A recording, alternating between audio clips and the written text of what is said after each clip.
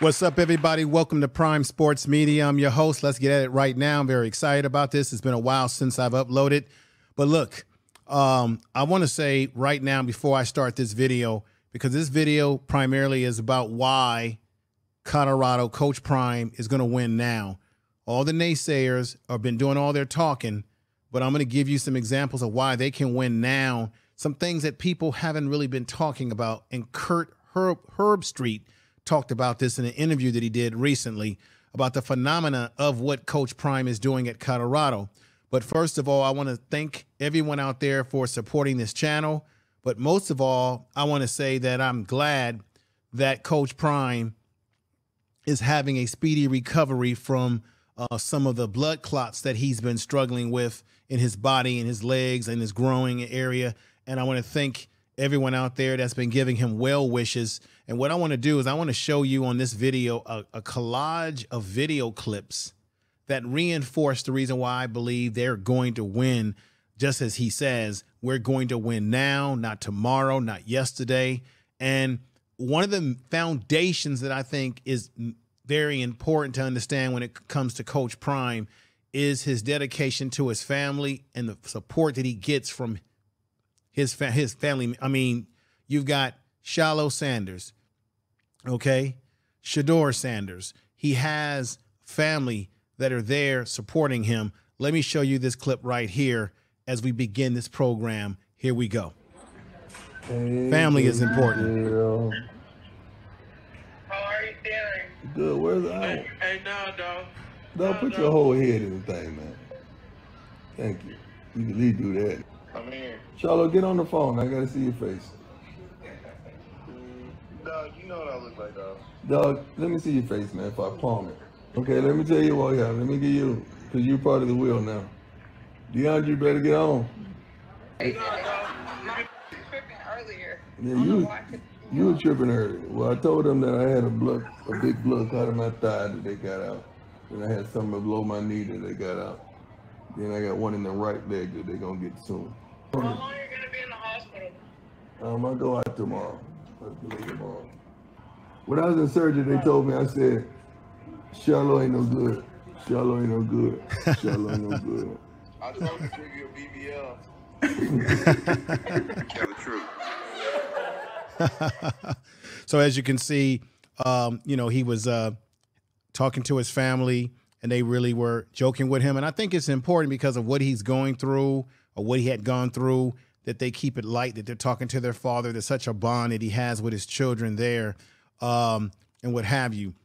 Now, in this collage that I'm going to be presenting to you today, a week ago, I did a video where everybody's been talking about this, about Cormani McClain. Where is he? Well, we already know that he is on that campus, just as I had said on my video. Big Dog Chico has said, Life in Football, everybody, Dave's Talk Buff, everybody out there, Buffs Daily, all these different channels, we've all have said that he's there, and people have also shown you video evidence like this one right here. The young man has told us, and I'm going to put this up here, right here. Just give me 1 minute here. The young man told us that he's there in his own words, and here's an example of it right here. And I'm back with another video. Today I'm going to show you guys my day-to-day workout plan in Boulder since I've been up here and how I've been progressing in the gym. And yeah, let's get to it. There he is, working out, doing his thing, hitting the bench press. Like I said in my video too, he is getting himself ready for the season, getting his body ready. They've got to put more weight on him. Like I had said in the previous video, he's got a basketball type body, very wiry, but he is strong. But they're going to have to put more weight on him, get him a little bit more stronger throughout his body to get him ready for the level of play that he's going to be dealing with in the Pac-12. So this is what Cormani McClain has been doing.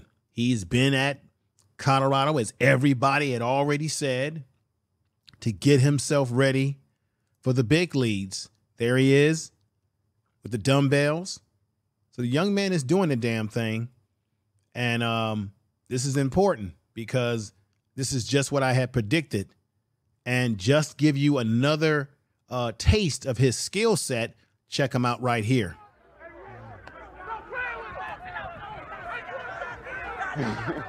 Yo, it suck. Oh.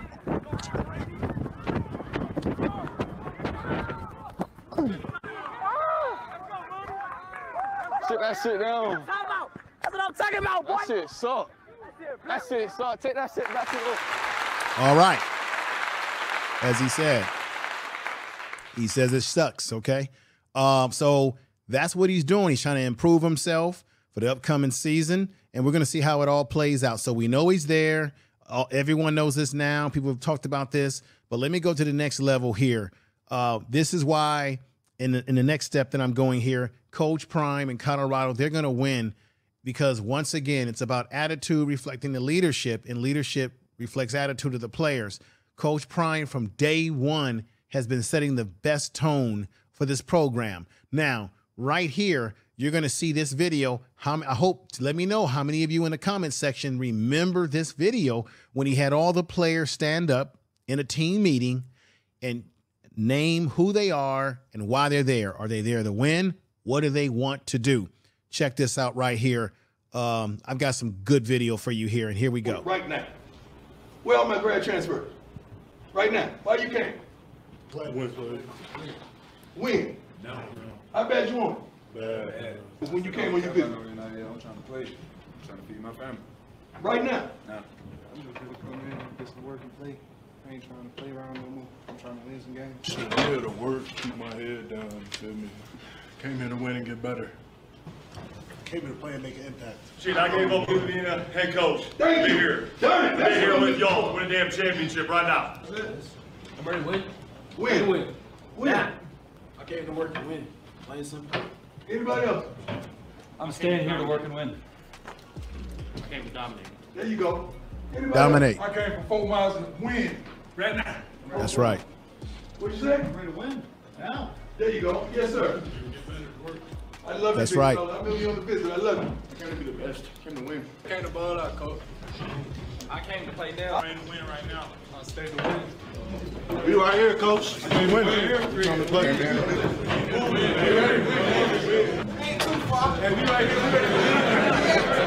We've been telling what you do. Tell them what you do. I don't miss. I don't think they heard you. Look at them and tell them what you do. Tell them who you are and what you do. I make all field goals from all distance and I don't miss. I got a guy that's the defensive coordinator that left Alabama. Why'd you do that, Coach? To win now. Go dance. Yes, sir. You just missed his belt, right? Yes, sir. Why you here, man? Coach, I came to win. Make an impact on these young men and win. Now. Then it's term you coached me, Shaq, Shadrack, and Benio. That's how long you've been coaching this man. Give me your credentials. How long you been in this thing? 27 years, coach. 10 in college, 17 in the NFL. And you played how long? 9 years. In the NFL. Why you here? All right. There it is. So how many of you remember that in the beginning of this process at Colorado, he had all these kids stand up and express to everyone why they're there, what their goals are, and it's about winning, winning, winning, winning, and that's the attitude that you have to have when you're rebuilding a football team. Now, this is a point that I want to make because Kurt Herbstreit made a really good point where he said that he felt that Colorado should be a case study based on what Coach Prime has been able to do in the transfer portal, that he's been very successful in bringing in players, and he's basically revamped the whole roster, which has really never been done in the way that he's been able to do it. Now, people are saying, and there's people that are naysayers out there, I think even Shannon Sharp, when he was on The Undisputed with Skip Bayless, said that he feels it's going to take some time for them to have success, that people are going to have to be patient because it's going to take some time. But what people fail to understand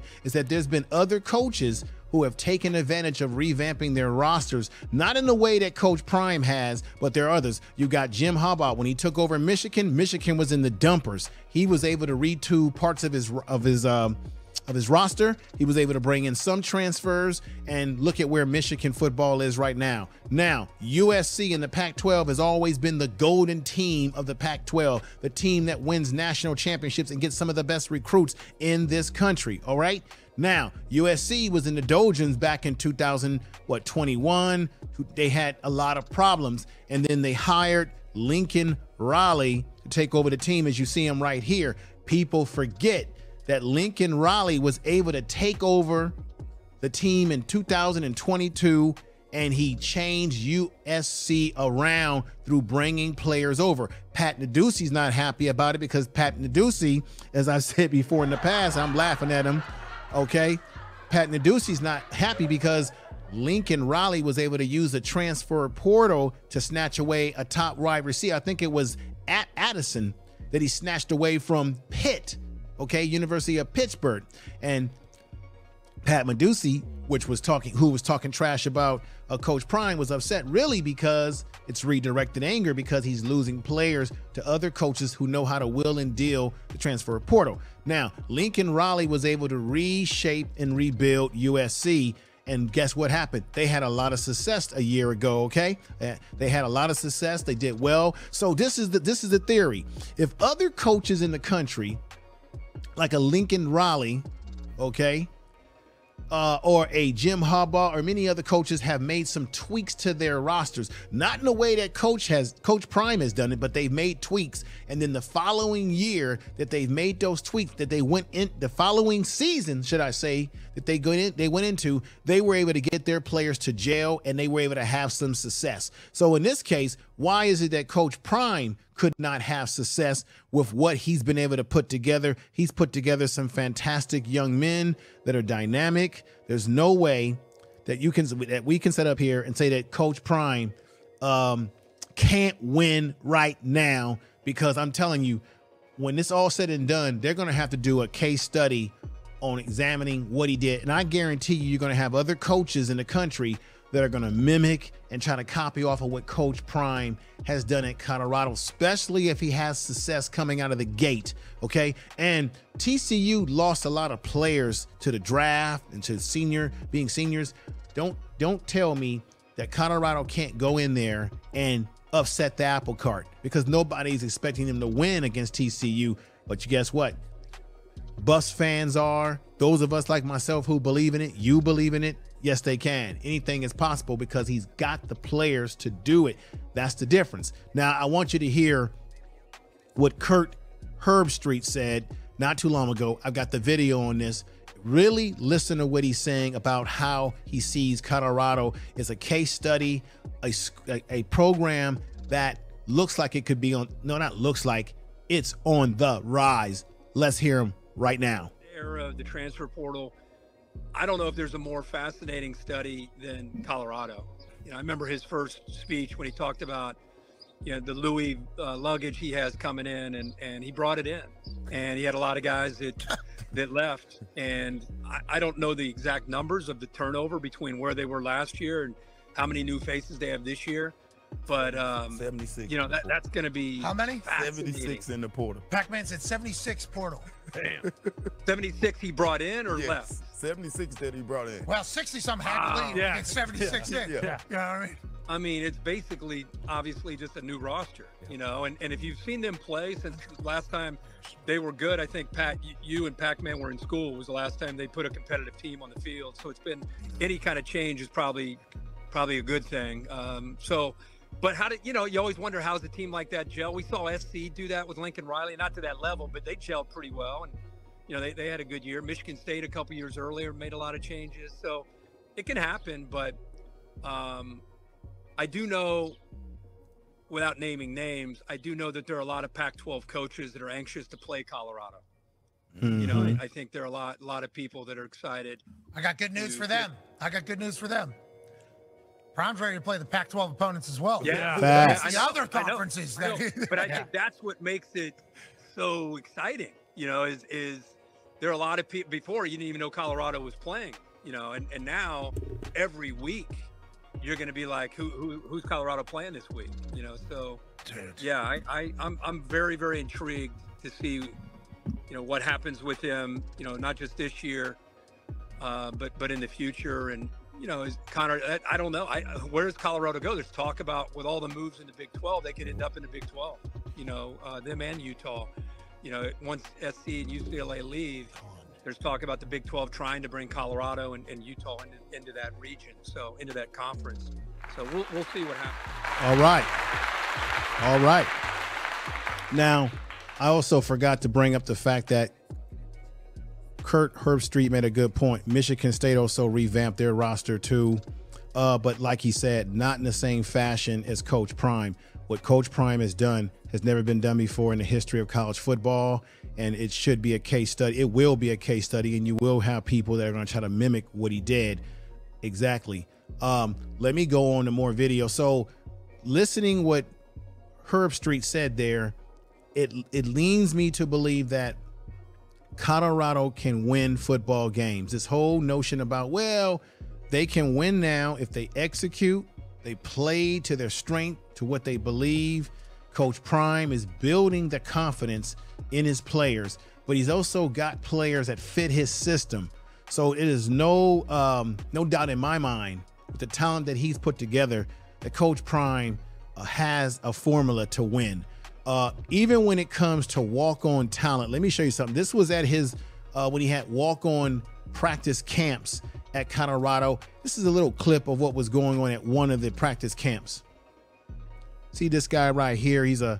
I guess he's a wide receiver or a tight end. Looks like a tight end, pretty big. This is a walk-on prospect for Colorado. These are some of the young men who went out there to show their wares and what have you.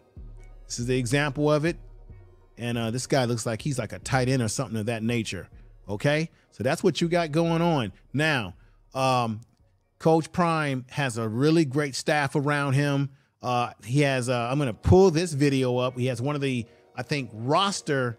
He's like a roster coordinator, someone who tries to help shape the roster as well. And he says he's looking for at least 2 or 3 defensive linemen walk-ons. Guys that are walk-ons, they have to have good grades to get into the school. And if they show that they can play the game at a high level, hell, they might get a scholarship. You hear what I'm saying? A scholarship. Let's see this right now. I mean, today, and that coaches meeting, staff comes to me and says, Coach Prime, I need some walk-on defensive linemen. How many do you need, Coach? I need 2 walk-on defensive linemen. I'll take 3, Coach. Give them the characteristics. The most important things you got to come to want to hunt, to strike, and run your ass to the ball. I can't say everything he said, but I believe in everything he said. Hey, how we gonna get at them? How we gonna get them? We're gonna put on the screen how we want you to contact us, but we're gonna make this happen quickly. Make sure your grades are in order and your grades are sound. Walk on. Remember, we said walk on. Not scholarship. We need walk on defensive linemen. That means academically you got to be sound to go to this prestigious institution of learning. And dreams will come true. Well, hey, you might mess around and get a scholarship if you got it. All right. You might mess around and get a scholarship. Now, these are all the building blocks of why I believe, and you should believe, and I think Coach Prime believes, or obviously he believes, and his players believes, they can win. He's instilling an attitude. He's instilling confidence.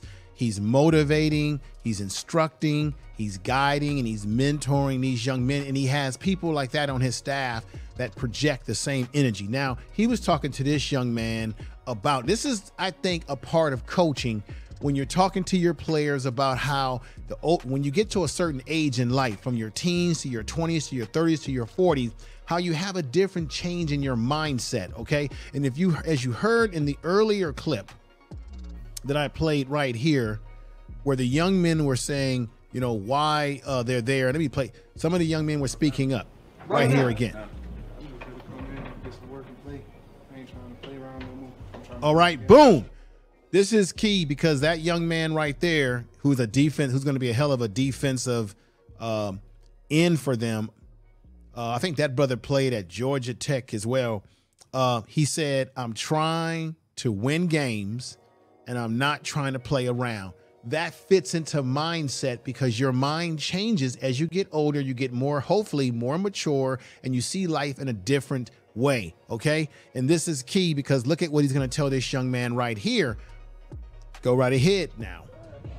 You're going to think of a certain way. you're not always gonna think the way you think right now. When I was 15 to 20, I was a whole different cat. 20 to 25, a whole different cat, right? Those things that used to be important to me, going to the club and shutting it down, ain't important to me no more. I don't know the last time I've been out. But it seemed far-fetched. Right.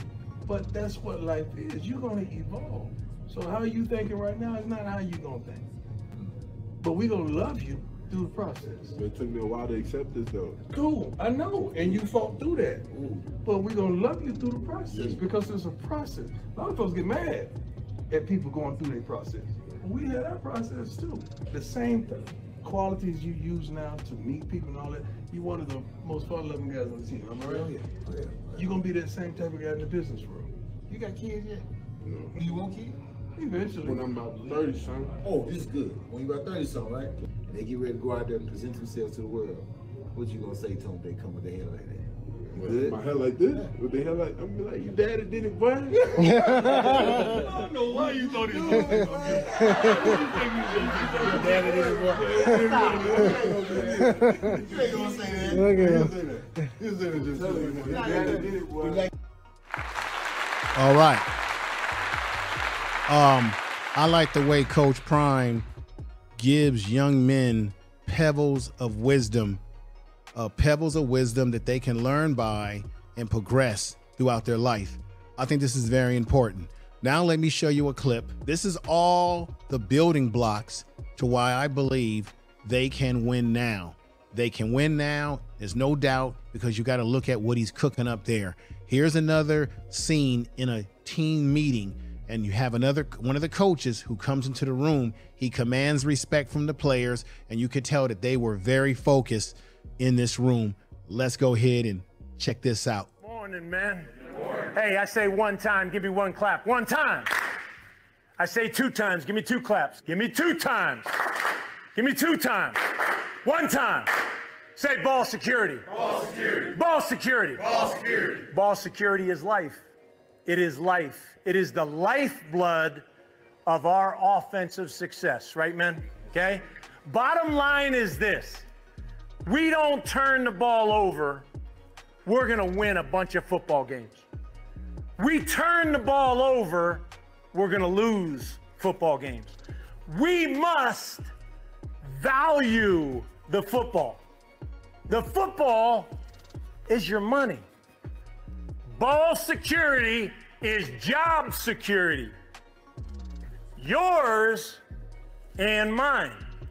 What do players want more than anything else from a coach, man? Truth. Truth. You want truth, don't you, Charlie? Yes, sir. Okay? What does Coach Lewis, as the offensive coordinator, as the head coach of the offense, want from the player? Trust. Trust. Truth and trust. And those two things together will help make us really, really successful, man. Say ball security. Ball security. Say ball security. Ball security. Ball security is life. Ball security is your opportunity, okay, to gain. All right, ball security. I said, say ball security, ball security. What he's saying to them is facts, because we know that in football is a game of inches. It's a game of strategy. It's a physical as well as a mental, very mental game. And we know that the team that turns the ball over the most stands the least chance of winning. The team that can create turnovers stands a higher chance of winning. So that is a very important value to instill in these players about ball security, because that can change the tide of a football game. And him telling these young men that this is the building blocks to why I believe they can win right now, because Coach Prime has the right individuals with the right attitude, the right thinking and process to get the job done right now. Okay, now let's go over to the next video clip that I want to show you. And I thought this was a really cool video clip, because when you look at the personnel, you've got a Travis Hunter, right? You've got a Shador Sanders, Shallow Sanders is there. You got a bunch of great players that are on this team that can make some things happen. Not to mention you've got Jimmy Horn Jr., who I think is going to be fantastic. I think he's touted as potential to be a starter or to be penciled as a starter on this football team, and we'll see how it all works itself out. But he is bona fide, and I want to hear you, let you see him with a teammate kind of just expressing himself while you could tell they're in the practice facility. And let's go right ahead here. Wide receiver Jimmy Horn, actually, say 5. Why number 5? So I picked number 5 because I had 5 in high school, and then I had 5 in part 1 of them, which is Little League football. But I didn't really have no intentions of why I wore it back then, but I just liked number 5. And then as I got older, things happened in life, and then I lost 5 people that really mattered to me in my life, that really important to me. So I always would have 5 pride about it. So how do you feel about getting your number first? I mean, I feel real, but I'm just humble with it. Everybody time's coming, so I ain't really too happy, but I'm happy with it. I work for it, everybody got to work for that. Everybody still on for that. So at the end of the day, it still be snatched from me, so I ain't really taking it for granted, man. I'm just blessed to have it. Yeah. All right, fantastic. Now, one of the key things that they said, that Jimmy Horn Jr. said there, that I thought was really interesting, is that he said, I've got to earn my number. Okay? I think that was key because Coach Prime said that he was going to make his players earn their numbers. And I think that's how you build a football team. You make these men, these young men, work for everything that they get. Because when you work for everything that you get, you tend to appreciate things that you work for a hell of a lot more than things that are just thrown at you and given to you. That's why he had to reshape this football team and move some of the players off of this team that he was criticized for, because there were players on that team who did not want to work to be winners, were not motivated.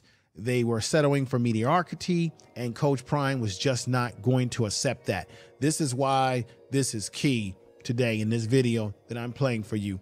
I want to thank you all out there for watching this video. I also want to advertise something for you. It's a link in the description of this video. It's a website. I have a friend of mine who's selling merch, and it's called Bandwagoner. Let me check this out. This is the example of the shirt. Comes in black, gray, proud Bandwagoner Colorado Buffs, and it's the buffsbandwagoner.com. It's in the description of this video. Click into it. He has a beautiful website. He has hats. Here's an example of hats right here. Good quality hat right here. Good stuff right here. Definitely check it out. He's got gear, Colorado Buffalo gear for children, black and gold colors, every color, very nice colors. So definitely check that out by hitting the link in the description. You'll see the description, that link saying buffsbandwagoners.com. Check out his website. You'll love his merch and things of that nature that he has there. And eventually I'm going to get a discount coupon or discount so that you guys can get a discount on the merchandise as well. So with that said, I want to say thank you for being here, supporting this channel as you have. This is Prime Sports Media. I'm going to get on out of here. But Kurt Herbstreit said one more time that this is interesting that Colorado has put together a roster in a very quick time, turned it over, and God knows what could happen. The transfer portal, they could win. I don't know if there's a more fascinating study than Colorado. I remember his first speech when he talked about, the Louis luggage he has coming in, and he brought it in, and he had a lot of guys that left, and I don't know the exact numbers of the turnover between where they were last year and how many new faces they have this year. But 76. That's going to be how many? 76 in the portal. That's Pac-Man Jones that was talking. Damn. 76 he brought in or left? 76 that he brought in. Well, 60-something had to leave. Yeah. It's 76 in. Yeah. You know what I mean? I mean, it's basically, obviously, just a new roster. Boom. And if you've seen, as Kurt Herbstreit said, it's basically a new roster, not the same roster as last year. It's actually a better roster. Therefore, I think that they can win, and they can definitely win now. They're going to surprise some people. People are going to eat their crow. And those of you out there that believe in this team, stick with them, because I think good things are on the horizon. And Coach Prime is just as excited and motivated to play these Pac-12 teams, these coaches that have already come out and ran off at the mouth saying that they can't wait to play him, because you know why? They, in their minds, want to teach him a lesson. They, in their minds, are probably motivated to beat Coach Prime just because it's Coach Prime, right? But Coach Prime's got another thing coming their way, and we're going to see it starting in September against TCU. I can't wait till the season starts. I'm very excited. Everybody out there, I want to thank you again for supporting this channel. Y'all take care. I'll be back with more good stuff like this. Again, take care.